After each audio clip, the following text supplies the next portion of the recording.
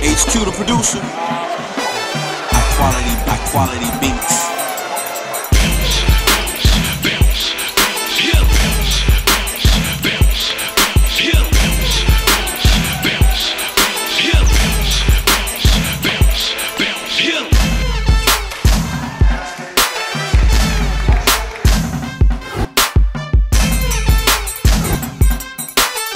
Kendall Marshall, 6'4", 180-pound point guard.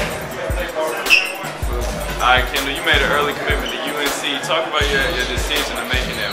What was kind of the reason behind that? Oh, you know, it was a dream come true for me to always want to go to Carolina. And I figured if you want to bring the best out of yourself, you got to play with and against the best. That's good. And watching your game, you know, I see that you're pass first point guard. You think, you know what I'm saying? You're a playmaking type point guard, and North Carolina usually has some nice wings on the side, good big men. Are you excited about kind of like, you know, some of the other big time recruits they have going in that can play with you? Definitely. You know, I think I play the best when I have other players around me that can finish, because I'm a pass first, so I'm going to give it up to them. And I just let players know that I'm going to try to make them as good as they can in the process of return, so I'm going to be there too.